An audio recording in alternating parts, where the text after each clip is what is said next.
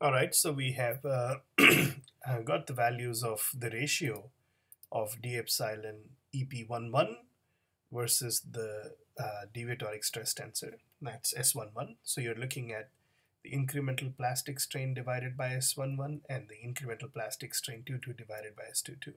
And those are the two numbers here. And then we are looking at the ratios of the two, and you're seeing that all of those ratios, you can see all of those numbers are 1 or 0.999 and so on. So this goes to show that the Prandtl-Royce relations are being followed, which means that, what did we say that the Prandtl-Royce relations were? It was that the incremental plastic strain divided by the corresponding term in the deviatoric stress tensor is going to be constant, and that's what we're showing here. So we started off with the plastic strain PE11 and the plastic strain PE22, and then we have our incremental plastic strains now DEP and so on. And of course, in order to do this, we had calculated the pressure and then the deviatoric stresses and so on. So now I want to look at one more thing before we wrap this up, and that is I'm going to make some space to look at something. As you know, the summation of all the plastic strains PE11 plus PE22 plus PE33 should be equal to 0. That's the that comes out directly from the fact that there is no volumetric dilation for perfectly plastic materials. No volumetric dilation. So now I'll take the total plastic strain PE11, and I'll add to it the total plastic strain PE22, and I'm going to populate this set of numbers right here. And do I get the number to be equal to 0? And I see that I don't. The number is not equal to 0 at all. In fact, I'm getting numbers that are as high as 1%, 1.5%, and so on. So what happened here? What happened here is that although I said PE11 plus PE22 plus PE33, I really did not have a value for PE33. And as you know, when we asked the software, it told us PE33. I don't know what that means. This is a plain stress problem. You shouldn't have a PE33.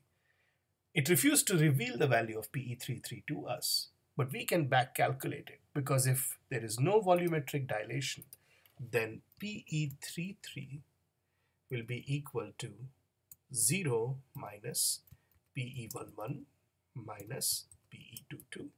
So now I'm actually calculating that third plastic strain PE33, which the software refused to tell me, and it's going to be 0 minus PE11 minus PE22. Here we go. And I'm going to populate this table now, and now this time it's going to be the third increment of the plastic strain, the value of which I did not know because the software refused to reveal it to me. So if I assume no volumetric dilation, then it gives me PE33, and no volumetric dilation makes sense because remember what we said, DEP11 divided by S11 is equal to DEP22 divided by S22, which is equal to DEP33 divided by S33, which means that if you add all three together, you'll be adding up S11, S22, and S33, which by definition of the deviatoric stress tensor has to be equal to 0. So there is no volumetric dilation. So now, besides PE11, which was output from the software, and PE22, I'm also looking at PE33, and that's that number right there. And now what I'm going to do is I'm going to calculate a new quantity, which I'm going to call the effective plastic strain.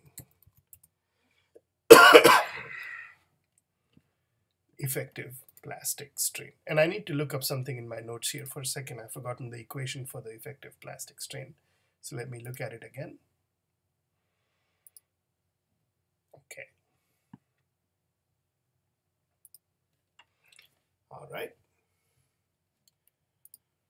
So DEP33, or the incremental third plastic strain, will be equal to 0 minus DEP11 minus DEP22. Correct? So the third increment of the plastic strain increment is calculated as shown here. So this is DEP33. I'm going to make it bold so I can see all the three incremental plastic strains. And now I'm going to calculate at each step an effective plastic strain. I'm going to define this effective plastic strain, and I'll talk about this a little bit later, as DEP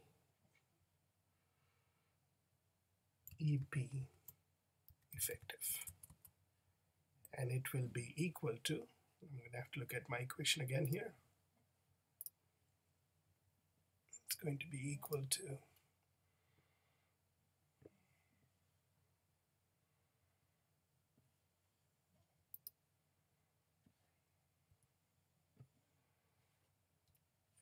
going to be 2/3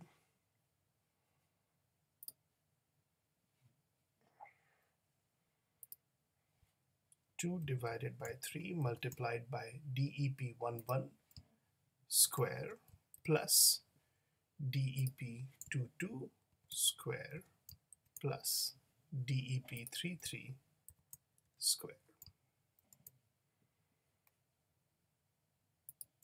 And I'll take the square root of this whole thing, and I'm going to call this the effective plastic strain. In fact, if you look at this definition of effective plastic strain, it's very similar to the definition of what we had looked earlier as the von Mises stress. Remember, we had looked at the von Mises stress, and that was similar to the definition of the von Mises stress. So here we are calculating the effective plastic strain, and it's 2/3 of DEP11 squared plus DEP22 squared plus DEP33 squared. All right, I'm going to populate the whole thing.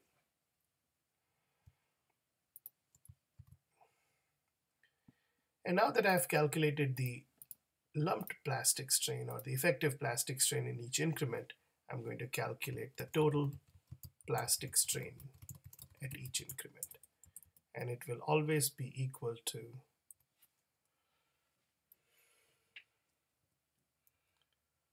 the value above plus the increment.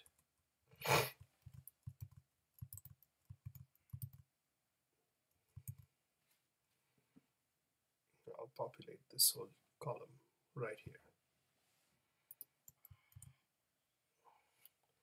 Now these are all the terms that I've calculated. This is the total plastic strain that I've calculated using DEP11, DEP22. First I had to obtain DEP33, which I calculated as 0 minus DEP11 minus DEP22. Then I calculated an effective incremental plastic strain, which was given by this equation. It's 2/3 of DEP11 squared plus DEP22 squared plus DEP33 squared, the whole square root. And then I calculated the total plastic strain.